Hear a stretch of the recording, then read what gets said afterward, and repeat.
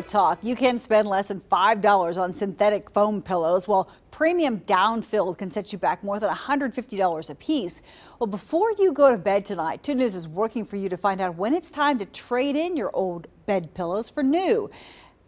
Right now, we should be talking about blankets and lots of them. It's nice and flimsy and flopsy. Delaney Yelnell loves her pillow. Kind of like Linus in his blankie. They've been together a long time. Hank, I picked it up at a thrift store, and I've had it 2 or 4 years, and it's so comfy. She says she won't let it go until it disintegrates. That may be waiting too long. To get a good night's rest, sleep specialists recommend pillows that support your head and neck. As a pillow ages, it can break down, giving you less support, or load up with bacteria, mold, and dust mites that could make you sick. The dust mites leave behind a microscopic trail of allergens, and people can have severe allergies to dust mite, enough to cause asthma.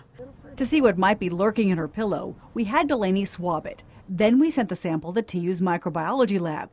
Check out what popped up on the Petri dish. Actually, it was loaded with bacteria. That's not so good. Most of it was Staphylococci. That's the one most of us have on our skin, not the kind that makes us sick. There's also some gut bacteria from drooling a bit during sleep.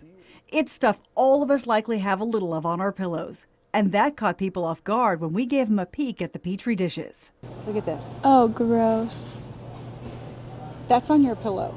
That's disgusting. Biology professor Estelle Leviton says that our pillows may be coated in microbes because as we sleep, we sweat and shed skin cells, a feast for bacteria, mold, and mites.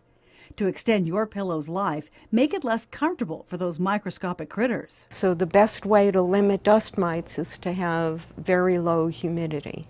Low humidity also limits mold growth. Very low humidity is about 30 to 40% indoors. Any higher and microbes can multiply fast. Now, if you don't like dry air, zip a medical-grade cotton casing over your pillow. It traps in what's already there and keeps out anything new. You can find them online and at specialty stores. A cheaper, more effective way to get rid of the microbes: machine wash and dry your pillowcases at least every 2 weeks. And do the same with your pillows if they're washing machine safe. I just toss it in the dryer, to keep it, sanitized. Heat from the dryer may kill some stuff, but our test shows it doesn't sanitize Delaney's pillow. It's not. It felt warm. It made it feel fresh. So even if you keep it clean, when does your pillow need replacing? For synthetics, when the filling gets lumpy, hard, flat, or holds an imprint of your head. Now, it also needs replacing if it fails this very simple test. You just take your pillow, fold it in half, and if it doesn't spring right back into shape, it needs change? It's time to toss it. Wow, I'm Definitely. way overdue then. Mine's flat, but I like it that way. That's right. Now, we did put some more information on KTRH.com for you about the pillows, too. All right, well, you need the blanket, of course, yes, and maybe a couple of pillows, or the cats will be trying to snuggle up against the pillows tonight in the next couple of nights. It is getting cold.